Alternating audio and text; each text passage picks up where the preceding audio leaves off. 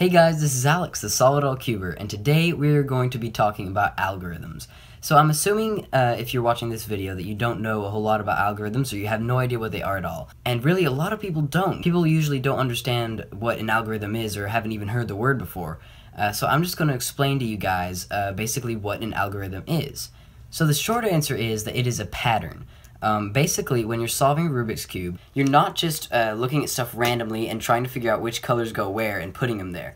There are very complex algorithms or patterns that you have to go through that will do what you want to. And the reason for that is because once you have, say, like 2 sides done or 3 sides done, once you're trying to solve the next side, if you don't know these algorithms, you're going to mess up the other sides in trying to solve them. And so what algorithms do is basically they move around pieces while keeping the rest of the cube the same. And so some algorithms are very short and some are very long. It all depends on the complexity of what you need to do. So I'm just going to demonstrate to you guys a few with the 3x3, and I'm going to talk to you about the notation that goes along with it. So let's talk about how you write and read algorithms. So in an algorithm, there are letters, and every letter represents a side. So this side right here, if I'm holding it towards me, turning this side is the right side, right? And there's 2 ways that it can be represented. Now, so the right side is, of course, represented by a capital R. It's R for right. And there's 2 ways it can be written. One is just a normal R, and what that means is clockwise. Okay, so you're holding it like this. Clockwise is actually like up.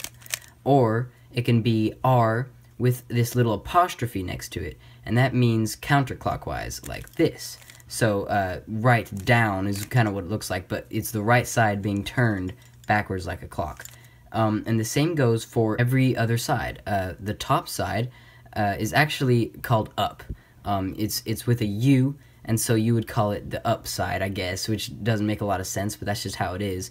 And so a normal U means that you would turn it like this because it's like a clock, and the U with the apostrophe would be turn it against the clock. And this side is L, so L like a clock, or L against the clock.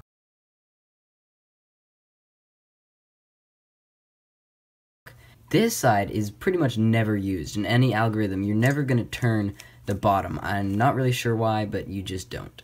But sometimes you will have to turn the opposite side facing you, and that is B for back. And so the back side is the opposite of the front side. So if you think the front side's like clockwise would be this way, so the back side's clockwise is going to be the opposite way like that, because when you view it this way, it's going to be clockwise. So how you say it, so some people just say R and R counterclockwise, or even R clockwise and R counterclockwise. But to me that seems like too much of a mouthful. Other people might say right and right inverted. A lot of people would say, you know, U inverted, but to me that also seems like more than is necessary. What I actually say in all my videos is prime. I call this little apostrophe a prime, and that's because that's actually in geometry. I was taking geometry when I first learned Rubik's Cubes, and when you have that next to it, you say it as a prime. So this is R prime and normal R. So that's the fastest and easiest way to say it, is just, you know, U or U prime. It's pretty easy. So that's all the algorithms really is just patterns represented by letters, showing you which sides to turn. So let's start with like a really easy example, and that is the first algorithm you use in the solving of the 3x3. When you have these 4 like this, but you want to get a corner here. And so what this algorithm does is it takes a piece here, and it puts it down here, and if you keep doing it, it swaps it until the white is where you want it to be. And so obviously we want a white piece up here, so we just rotate this up. And every algorithm, you have to hold the cube a certain way. You can't just do it anywhere. A lot of people think there's just a magic algorithm that you can hold a Rubik's Cube and you do it for long enough and it's solved, but that is definitely not the case. It's much more complex than that. But it looks like this. And it's very simple. It's R, which means you turn the right side clockwise, like this. U, which means you turn the top or up side clockwise, so like that. And then R prime, which means you turn the right side counterclockwise, and then U prime, which means you turn the top side counterclockwise. And that's all it is. And see, now we've put that white piece in the white section, but you continue to do this algorithm until that piece is like this. So if we continue, it's R, which is clockwise, U, clockwise, R prime, counterclockwise, U prime, counterclockwise. And you just keep doing that. R, U, R prime, U prime, and we already have it. Now this isn't even the right piece for the corners, but this is just an example for you of what an algorithm looks like. Now a longer algorithm can be a lot more complex, like R prime, F, R prime, B, B, R, F prime, R prime, B, B, R, R, U prime. And I did not expect you to follow that. If you did, awesome, but that's just to show you that algorithms do get complicated and long. But when you break it down, it's really all pretty simple. So that's all there is to algorithms on the 3x3, but it can get a little bit weirder as you move on to different cubes. So when you have something like this is the ghost cube. Well, this is actually a 3x3, but it's just weird shaped pieces. And so all of the notation is exactly the same for this cube when you're solving it.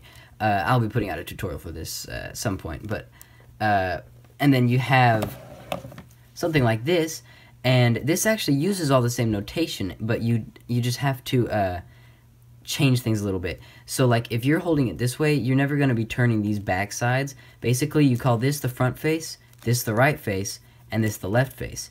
And you don't have to worry about there not being a bottom right there, because we don't use bottoms in algorithms anyway. So, and of course this is the top. It can get a little bit more complicated when you're talking about something like a 5x5. So with this, we obviously have a lot more layers, and we're going to need to be using them that can't be represented just with what we have. So in a 5x5, the right side, of course, is capital R, just like normal. But this little layer that is kind of middle right is represented with a lowercase r or a lowercase r prime. And so then you can move that either by doing that, or I kind of like to move both layers up and just move that down. It's a little bit easier to grab. And same with the left, that's capital L and lowercase l, and capital U, lowercase u. And then sometimes they actually have you move the middle, and that's just M, so that's not difficult. But yeah, so it's mostly the same. It's just you've got lowercase letters now that are a little bit different. And really, it doesn't get much more complicated than that, unless you're getting into some really crazy cubes or some really crazy stuff that you're trying to do, then that's really all you need to know. Algorithms are just patterns that are represented by letters. So I hope you guys learned something from this video. I hope you found what you were looking for. Please subscribe to my channel and check out my other videos. See you next time.